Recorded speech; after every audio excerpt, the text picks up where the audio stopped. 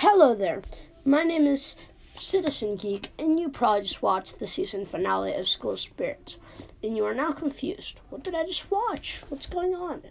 Well, I am here to be your guiding light, so let's begin. But do note, for there are spoilers, so do not blame me. Alright, well, in School Spirits, Mr. Martin, a dead teacher who is he kind of leads the, basically students, he confesses that his death was caused by a student who lit a fire. Supposedly, everyone lived besides him. Now, in the season finale, Maddie begins to remember everything that happened before her death in the boiler room. However, in the meantime, Nicole, Claire, and Xavier are checking in the house where where a person is supposedly living in. They found the backpack and everything. And in the house is broken into as they're exploring it by a mysterious figure, which hits Xavier with their car as they are leaving, nearly killing Xavier. They manage to take a picture of the robber, for it to be revealed that the robber is Maddie.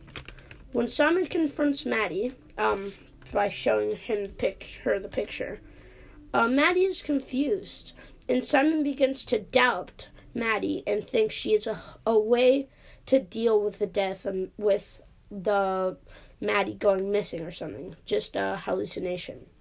Maddie is then, as she attempts to make her way to tell Simon that he's incorrect, she accidentally gets teleported to the boiler room, where she attempts to reassure Simon, but accidentally goes to the boiler room.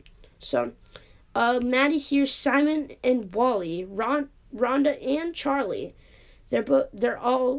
She hears Wally, Rhonda, Charlie, locked in the room, begging for mercy. In the boiler room.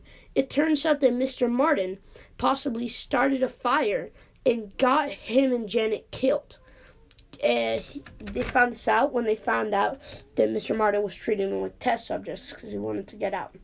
Janet was a ghost who supposedly crossed over when Maddie arrived. It is revealed that Mr. Martin has locked them in the room, since they now know that he is a bad person. Maddie has a sudden flashback showing that Janet killed her by possessing Maddie. She killed Maddie and reanimated her corpse and used it to escape school, Hollow Knight style. She ran away, and she's now running away and robbing houses in the form of Maddie's body. So when Maddie realizes everything, she sees Mr. Martin ominously standing there in front of Maddie, like about to harm her or something. She's like nodding, because she's finally realized. So the season ends with, now, in the meantime, it shows Janet in the form of Maddie purchasing a bus ticket to leave the town. So that is the season finale of Ghosts. And so basically, Janet, she's like a villain. She possessed Maddie, and Maddie walked in on Janet and Mr. Martin possibly in trouble.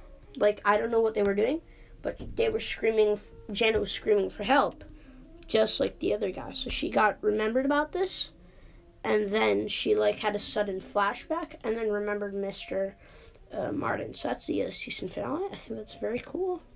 I think it's a great season finale. I'm very excited for season 2. Have a lovely day. Don't have a good day. Have a great day. And bye.